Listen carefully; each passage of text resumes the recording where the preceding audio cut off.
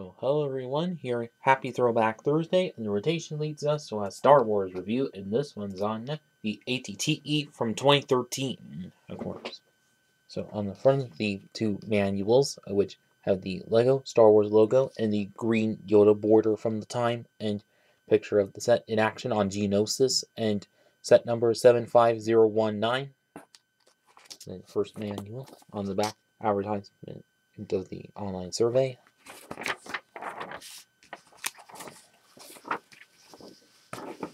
And then also a little code for the website, which is no longer valid, and then advertisement of these other summer 2013 sets, of which, like those two and that one, expect for upcoming Throwback Thursdays. And then about halfway through the set. Second annual is Out of Lego Club, and then all the pieces that come with the set. And then all the features of the set, and then last building steps.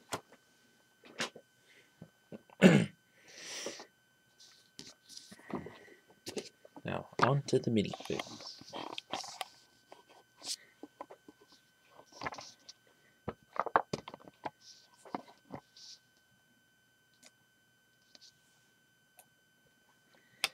First off, from left to right, we have a Jedi Knight Mace Windu, which with a quite good face printing and torso printing, and also what's kind of odd with this, which probably came in every copy of this set, where the leg printing of the robes is actually in white and also in tan for that, which kind of weird on how that is. Well, although later versions did kind of update that into like dark brown and such, but at least kind of a strange thing that there was for the time. But yeah, and of course wielding the purple lightsaber as always. And next to which Coleman Trevor, which a quite neat Jedi fig in this, and also only one that is exclusive to this set, which with how her torso print, leg printings all look quite good for how it is, and then the headpiece of which does look kind of Parasaurolophus dinosaur-like, but however, it's actually in kind of a soft rubber, sort of like the Yodas from the time. But however, luckily, a soft rubber, and it all looks quite good for how it is. Now, I'm kind of puzzled why he never came in any other sets. Well, maybe not that important to the Jedi Order or whatever. And then next to which a traditional clone pilot, of which is the only clone trooper in this set, which really sucks and all. Wish there could have been like one or two more clone troopers to man the ATTE, since of course it's for clone armies and all. But luckily they did fix that with the 2022 2022 version with all the 212 troopers in that set. But yeah, and then aside from that, the torso printing and quite similar to most previous clone troopers, and also arms in yellow, and also helmet piece, which quite the same as other Phase 1 clone troopers, and of course with the helmet holes to the sides, which is when, even though it's kind of before they trended away from that, but yeah. And then underneath which is the clone face, which of course got carried on to several figs as well, also on all these stormtroopers as well, which never understood why. Well, however, that part which got really annoying to most of which, but however, it always works with the clone troopers, of course.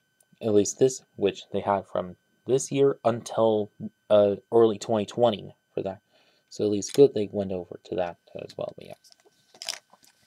And the next to which is a Geonosian battle droid and Geonosian battle droid leader, of which, however, all the pieces of it, however, everything same as it's always been for that, except for the yellow dot and white and yellow marking on top, to obviously be the leader and all, and of course white in this darkish in this odd brown coloring is since they're Geonosian ones, and Geonosis has its own Baldroid factories, is kind of from that, of course.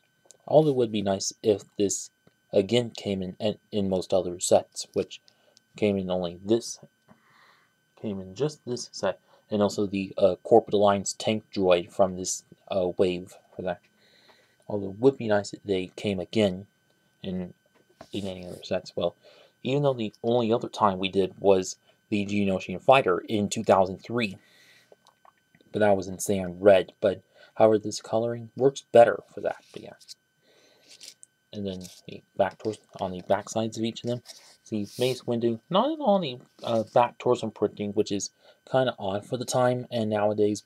But however, the back torso printing on the other two of which also quite good for how it is. But yeah, still wish there could be another Phase 1 Clone Trooper in this set, since of course this is an army building vehicle. But yeah.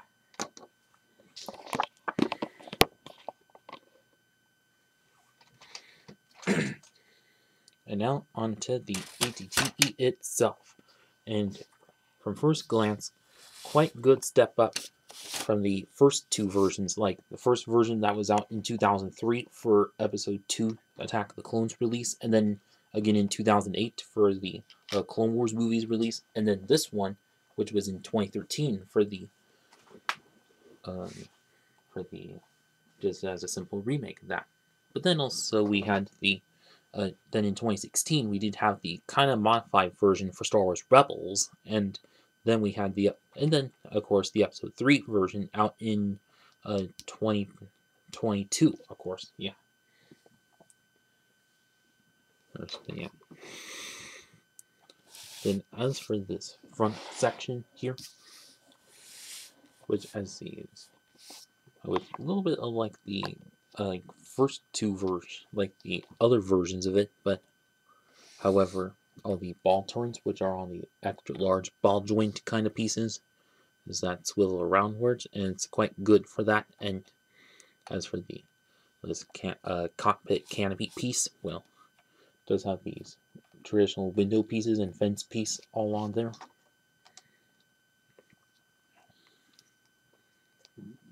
And then, as you can like slip it right outwards, and then have the couple levers to control it there, and a seat to fit your clone pilot onto, and that plus rod brick connects into that plus rod in there, and just slides in and is in there nice and securely. And then if you wonder what those clips on the sides are for, is mostly to hold these panel parts downwards and keep from flopping, which unlike with the 2008 version, you were able to like push on it and then shoot the spring-loaded launchers, or the extra large spring-loaded launchers right outwards. But although you kind of don't get those in this set, well, but of course we did improve that on the later two versions. But yeah.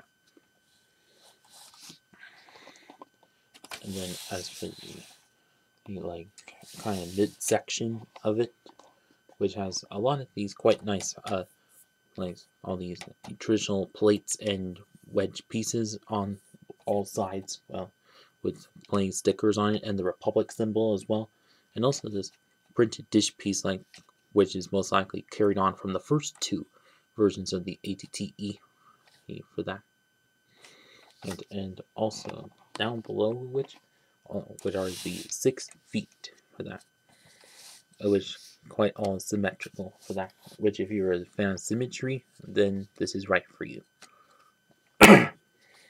And then also all 6 feet of which kind of like that, but whereas the middle, like which kind of dangles around a lot, but of course meant to do so.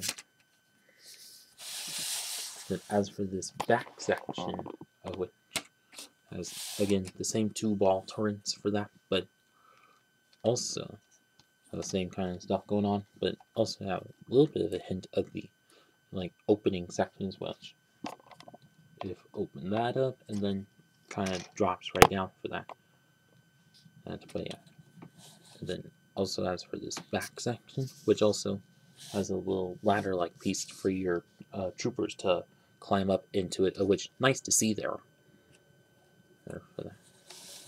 Then as for interior space, which is very limited for that, you see like plate and a couple of clips to fit your clone guns onto, and also if you notice that this whole set, which is like really gapped for that, like, and I'm sure some of you probably modified this set in with extra plates underneath to fit various clone troopers onto.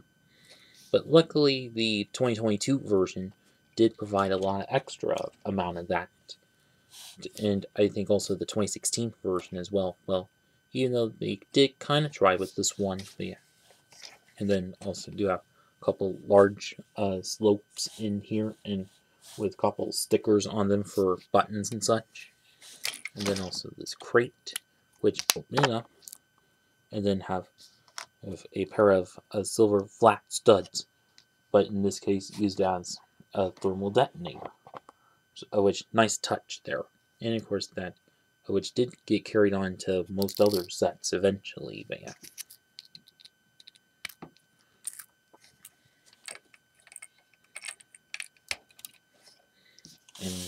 And to close it upwards, just lift this up and then close right downwards like so.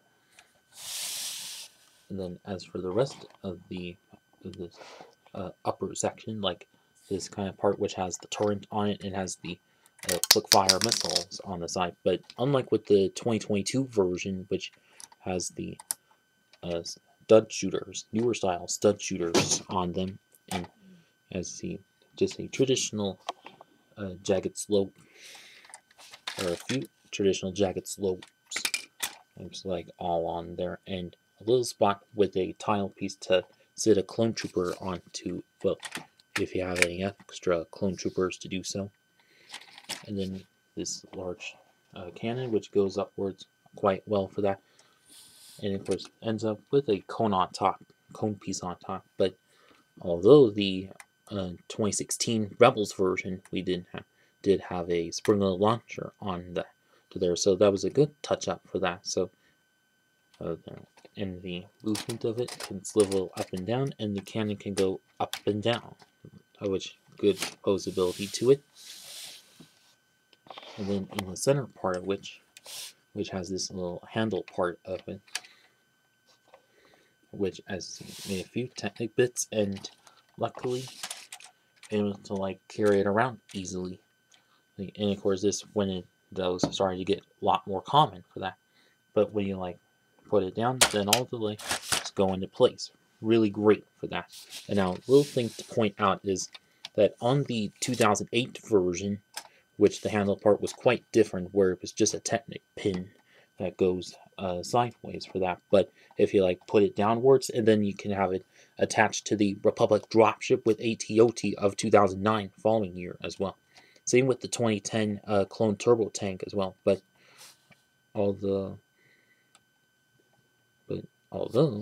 now a little hint is, would like some folks to do or try mock around with, is to make a little modification to this handle, and also the 2022 set's handle, and also the 2016 clone turbo tank handle parts, is modify them to fit the Republic dropship onto.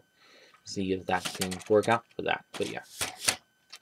And then back onto this section where you can also like lift it upwards, and then also very little interior space. Well, not much at all. But, and then also get this little section that holds the extra flick fire missiles onto, which also kind of like just like we see in the 2013 Republic gunship as well. But and putting it downwards, it's kind of smooth since it has the curved slopes that prevent it from scratching or scraping on other bricks for that. So good touch there.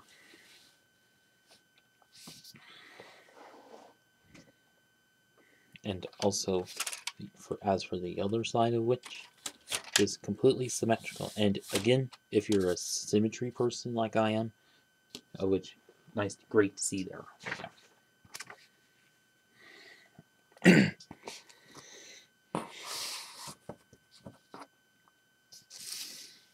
for my overall verdict on this set is that I think this was a quite good set for how it was for the time, and nowadays, like for the minifig selection, at least got a couple one exclusive character being of Coleman Trapor, which I wish we could get in sets now, but yeah. And then also, which really stinks, is just one single Clone Trooper set. Well, unless if you had the battle pack from earlier in the year, which did come with another Phase 1 Clone Trooper as well.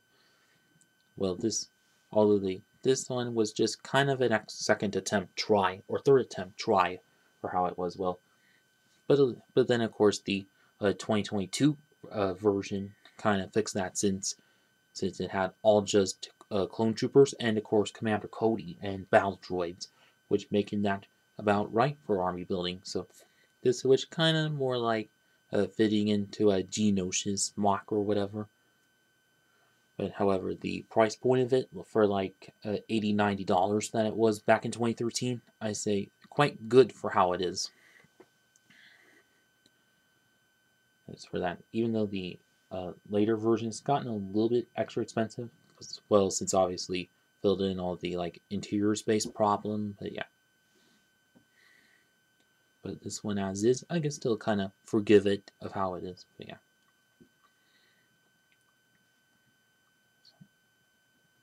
And what else is there to say? Not much, but yeah. And now, if any of you would still have this set from back in the day, well, I hope you had some good memories of it. And for those of you who haven't and are still looking to get this set, I'd say definitely pick it up. eBay, Bricklink, Mercari, or Bricks and Minifigs, whatever. And that is it with this video. Please like, comment, share, and subscribe. Thank you for watching.